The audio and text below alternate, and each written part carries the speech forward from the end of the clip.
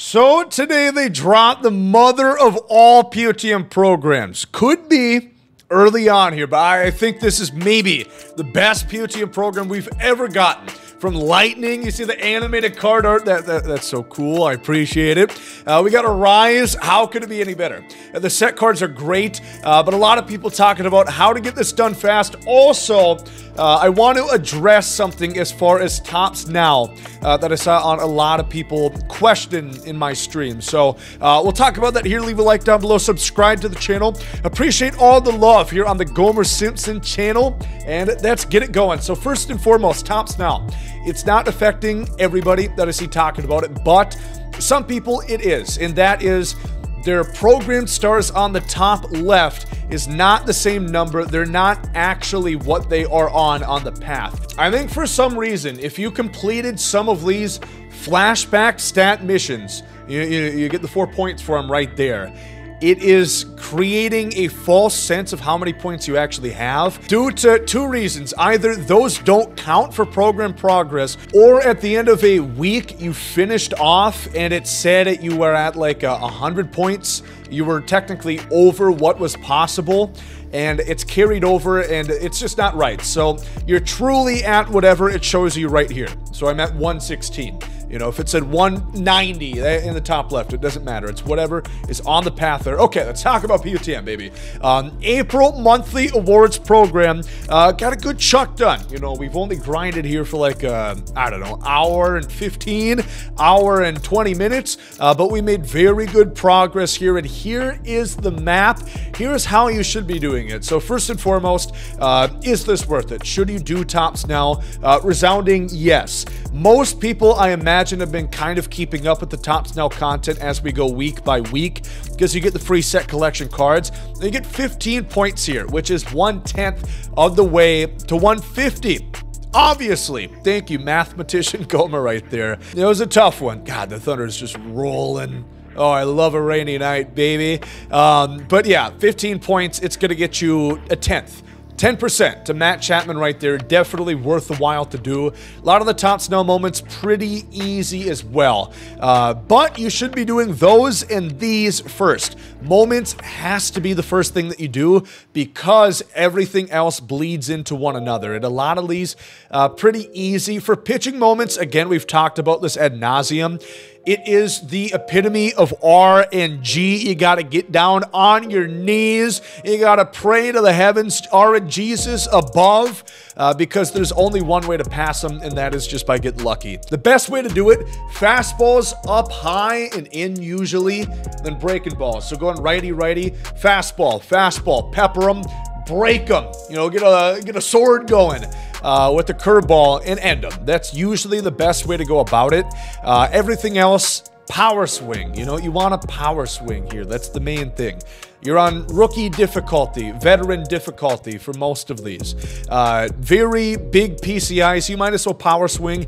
Get a little extra oomph behind some of these. Now, some of these guys have less power than others, so just power swing. It is well worth it. And from there, you're going to start to get some of these cards. And that's where you want to start like really branching out and thinking of what to do, because you'll be able to get, I think, 4 out of those 5 by the time that you just do the moments, before you get the tops now added on to there. And then you'll reach where I'm at now, and I'll give you guys my game plan for the rest of it. I would say generally make sure you pick at least one pitcher. I mean, 4 out of the 5. Unless you're duplicating them, you gotta pick at least one pitcher here, because you need 500 PXP per pitcher. And then there's a couple ways to go about this. There's the PXP missions and stat missions, which are basically gonna go hand in hand here. They net you 7 program points per, which is pretty good. I also just love the little side note. Captain Carlos Santana included for the stolen base mission. Yes, thank you. I was worried or not if my 12 stealing, 46 speed Carlos Santana. Yes, because I was definitely taken off.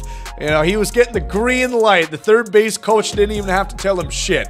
Santana knows he can go as he pleases with that kind of blazing speed. But those go hand in hand. You know, pick up these POTM cards, need 200 PXP. The best way to get PXP for hitters and pitchers, it's 2 different ways. So then again, stat missions tally both hand hand in hand right there. If you want to go just simply PXP, the way I would recommend it, again, is that you should go into mini seasons. If you're on the next generation consoles, you should be playing at blank canvas. That is my created ballpark. Homer, Haven, call it what you want. It's 270 to the foul poles. Ant-Man's nearly taller than the walls itself, damn it. Look up Gomes the Legend as the online ID. You'll find it right there. Very simple. If you guys are not on the next generation consoles, I would recommend Shieldwoods. Very good park, high elevated. Ball just carries there. Capitol Lange Field as well. It's one of the new stadiums. They got like the Yankee short porch, but instead of like 100 elevation like it is there in New York, it's like 4,800 right here. So you're going to get a ton of offense and get this done very quick. But I don't think that you should be playing it on rookie difficulty. You should be playing it on something like legend difficulty, because that's how you're going to get pitchers done quick. Rookie difficulty, yes, you're going to bat around twice. You're going to be running a train on the opposition. But for pitchers, you don't gain a whole lot for getting like an inning pitched on rookie. And especially if you're playing blank canvas, you're giving up home runs anyway. It's not like you're getting the bonus for the shutout, anything like that. So parallels when it comes to that. You want the boost. I would say good middle ground for some people. All-Star difficulty, especially if you're playing on blank canvas, way too easy still to score runs there, no problem. You're gonna have to focus in a little. Oh, whoa, that's kind of big. It's kind of a lot. Okay, maybe you have to focus more than I thought, but yes, it's not too different.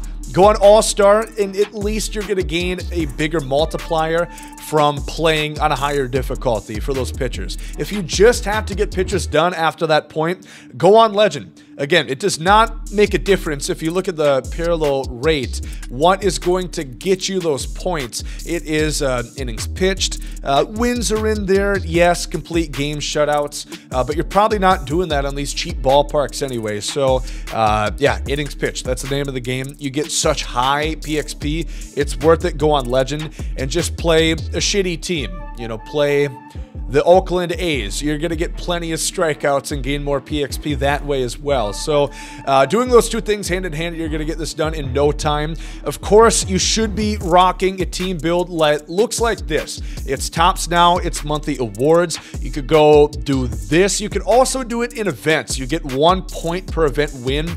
If you're good at the game and if you enjoy playing online, go ahead and do it. We're going to be doing that as well. But it's probably not as quick as if you just went ahead and did it offline and got a little cheesy about it. Also, if you haven't finished up some of these Conquest maps, now is a great time to catch up on that if you don't want to do the mini seasons thing. If you have these to do to get the Mariner City Connect, you want the Ranger City Connect. Sorry, but that's still not in the game.